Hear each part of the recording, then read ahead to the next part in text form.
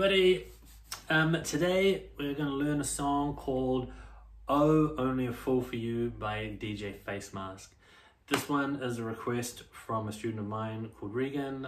What's up, Regan? I hadn't heard this song before, I just learnt it. It's pretty straightforward. The easiest way to play it, I think, the way that I would play it is with a capo on the first fret.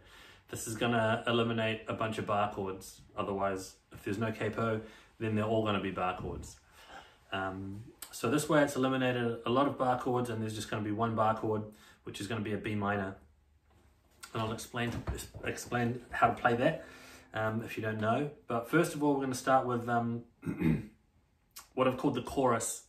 And this bit starts at about, I think it's about 28 seconds through the song.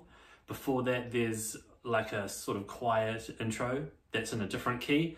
So at the 28-second mark, that's where we're going to start playing. So the first chord, capoed on 1, is G. The next chord is E minor. The next chord is B minor. Now, if you don't know how to play a B minor or a bar chord, we're going to take your first finger, bar all the strings on the 2nd fret. And this is, when I say 2nd fret, I mean 2nd fret from the capo. So it's actually the 3rd fret on the guitar. And then you're going to play an A minor shape after the bar. So that means your first finger is barring everything. Your second finger is on the 3rd fret of the B string.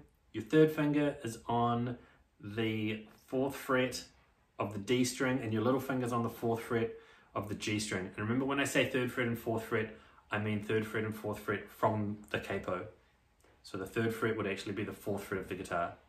It's going to be very confusing. Anyway, that's how you play out B minor. And then the 4th chord is an A. The strum pattern you can use for an easy strum pattern, one that I use all the time, is down, down, up, up, down. So that would be...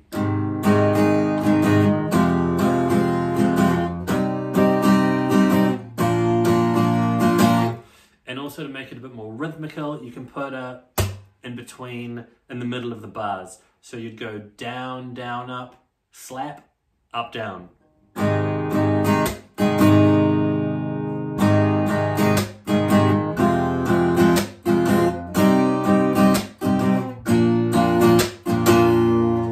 Right, and I think it does that 3 times for the chorus, and then it goes into another section, which we're going to call the verse.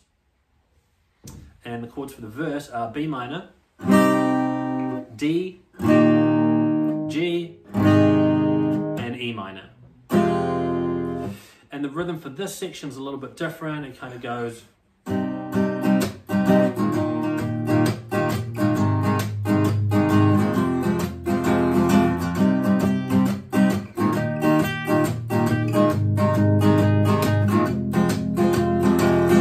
So that's basically just going down, up, down, up, down, up, down, up on each chord.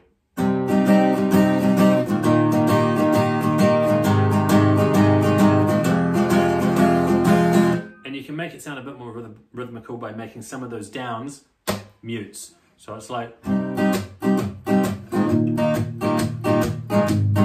by mutes, I mean you just put your palm on the strings as you strum. Like that. So you can sort of still hear the chord, but it also makes a percussive sound. And your up strums are just normal up strums. So if I do it slowly.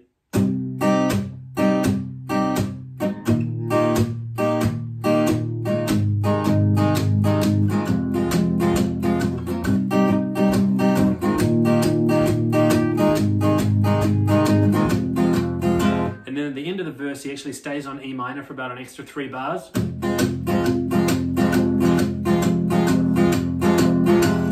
And then back to the chorus.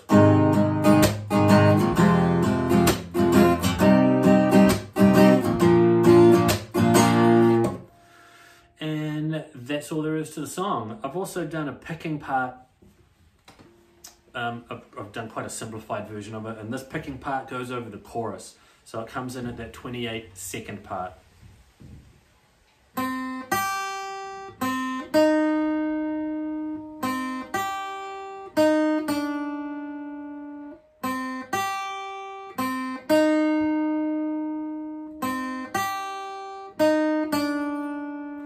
right, so that would sound really cool if you had two guitarists. One could do the chords, one could do the picking, or if you have a loop pedal, you could loop yourself playing the chords and then you could play the picking over the top.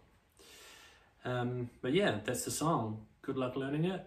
Hopefully it's not too hard and it sounds great. Okay, see you next time.